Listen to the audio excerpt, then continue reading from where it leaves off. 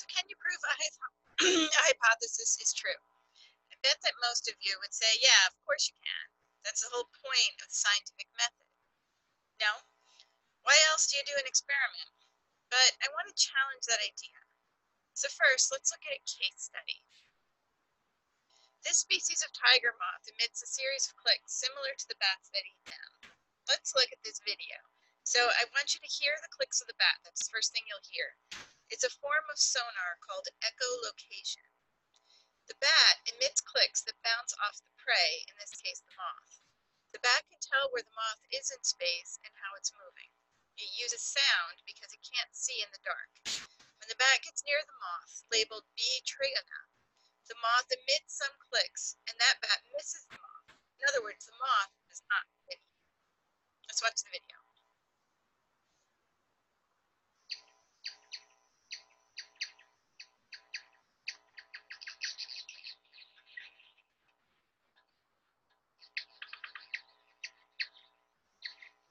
And the moth misses being eaten.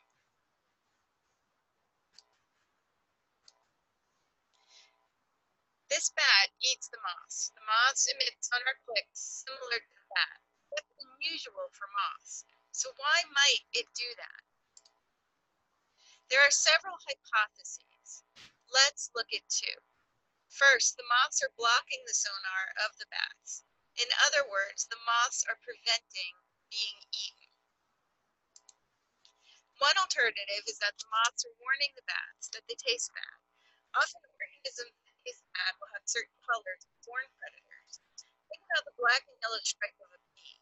Because these organisms are active in the dark, warning is transmitted through sound rather than visually. There are more hypotheses that were tested, but I'm simplifying here. Let's clean up these hypotheses. The first states that if moths are blocking sonar, naive bats, or bats that have never encountered this species of moth, should startle and stop their attack. If they see another moth, they should attack it like the first. Think about seeing an apple on a table and you're hungry. You reach for it, the apple disappears. So you stop reaching for it. And if you see another apple, you'll still try and eat it in the future. The second hypothesis states that if moths have a warning effect, the naive bats, or bats that haven't encountered the species of moth, should keep attacking, but not attack any other moths. Back to our apple analogy. You see the apple, reach for it, take a bite. It's bitter and it makes you sick. If you see another apple, you're not going to eat it, remembering how the first apple made you feel. Now, we can test our hypothesis. On to the experiment. In an experiment, we alter one variable. We silence some moths. This is the treatment group. We alter the moth's ability to emit clicks. The control group is left as is. The moths can still click.